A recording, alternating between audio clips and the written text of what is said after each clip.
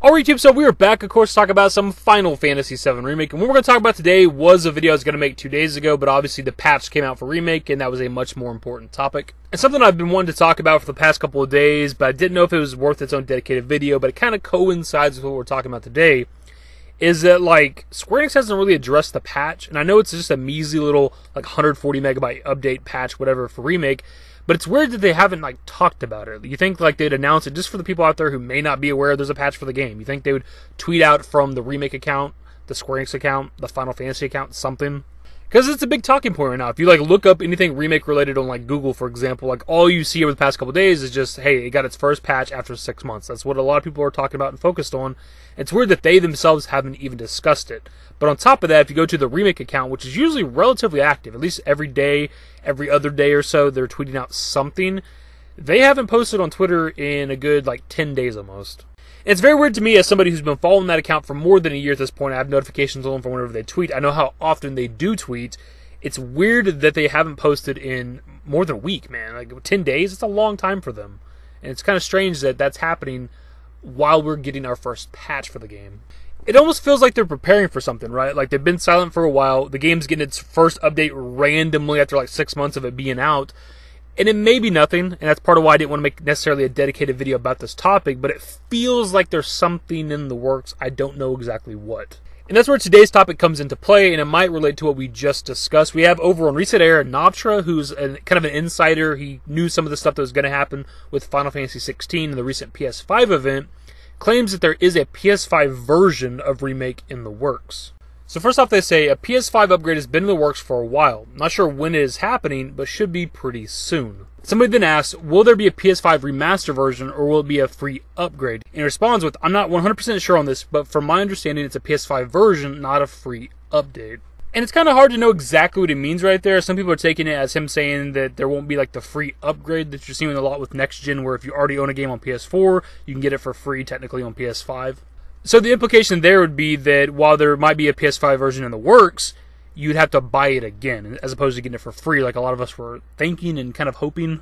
And unless the PS5 version comes with new content, maybe they added on some in-game stuff, or just maybe they bring some cut content back into the game. I've seen some people talk about that. I don't see myself rebuying it. I'm not just going to rebuy it for the full, $60, $70, whatever it might be potentially, just for the game to look better, because for me, the game doesn't have a lot of replay value. I know some people play the absolute hell out of it, and that's perfectly fine, but for me, it's not a game that I just play in my free time. So I'd just be buying it on PS5 just to kind of own it. That'd be really it.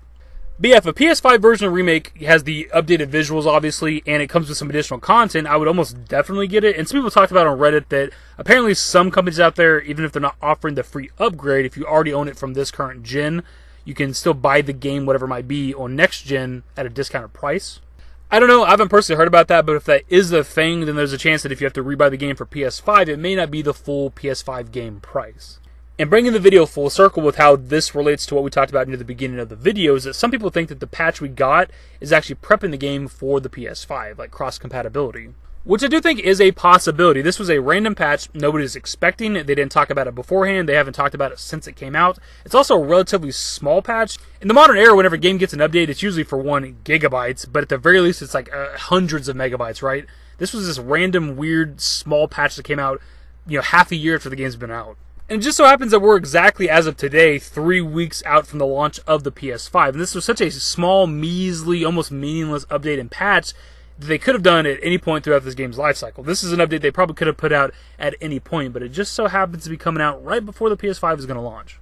There's also the chance that this patch we got for Remake is exactly what Nobtra was talking about, but maybe he had his information kind of incorrect from whoever gets the source from, because he posted that on Reset Era on Saturday, which was the 17th. The patch didn't come out until the 20th, so that's 3 days after Nobtra was saying there's a PS5 update of some sort coming out for Remake. So it is possible that maybe he thought, based on whatever his source might be, that there was going to be a PS5 version of the game, but instead maybe it was an update for the PS4 version to kind of prep it for the PS5.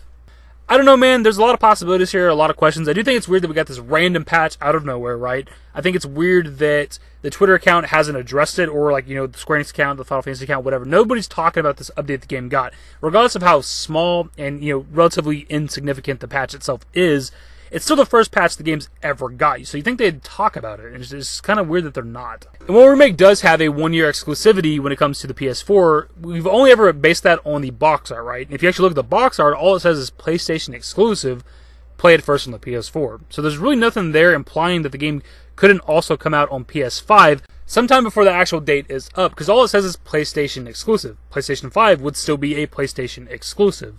It also says play it first on the PS4. Well, we did that when the game launched back in April, right? We played it first on the PS4. So it feels like there's a way that they could kind of play with the wording a bit, and the game could still very well come out on the PS5, maybe even this year for the holiday season, try to push sales of the PS5. The thing is, we've always kind of assumed that the game had a 1-year exclusivity deal with the PS4 and the PS4 alone, but what if that's only for the current gen consoles? We don't know the ins and outs of this exclusivity deal they have with Sony, so what if they have free range to drop the game on PS5 anytime they want to? I don't even see why Sony would want to stop them. They obviously want to sell as many PS5s as they possibly can. I don't know, just kind of some random thoughts here at the end of the video, my dudes. There's a lot of things you can comment on. We talked about a lot of different things here in this video.